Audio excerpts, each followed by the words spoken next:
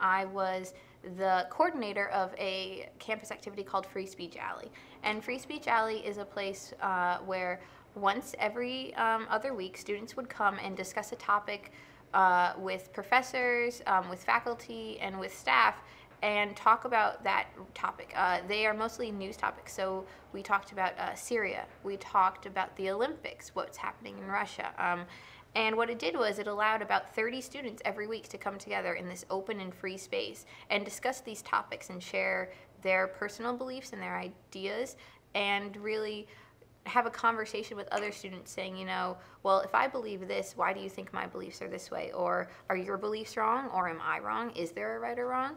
And it was just a really great service that I could offer to the campus to say, hey, these things are happening in our world. Let's talk about it. Let's discuss it. Let's see what we can do that will make a difference.